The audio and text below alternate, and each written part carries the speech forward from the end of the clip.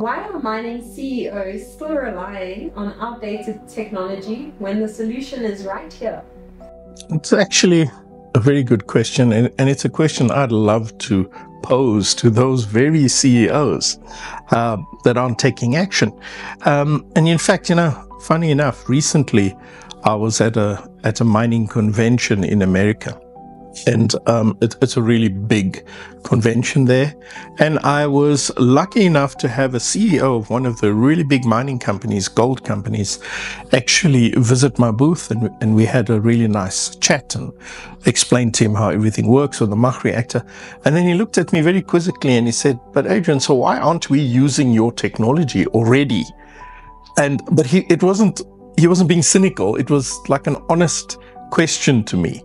And I really thought to myself, what could that answer be? And it's not like I hadn't spoken to his deputies previously through the years.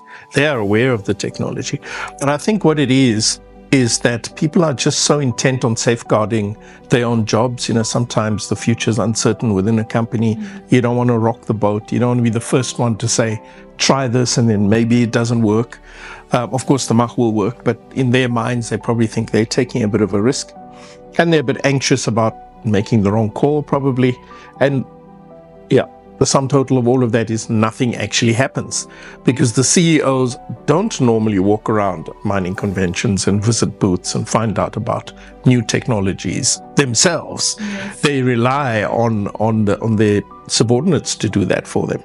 For more information on the MACH, gold ore, and how we are challenging and changing the world, please visit www.goldore.org.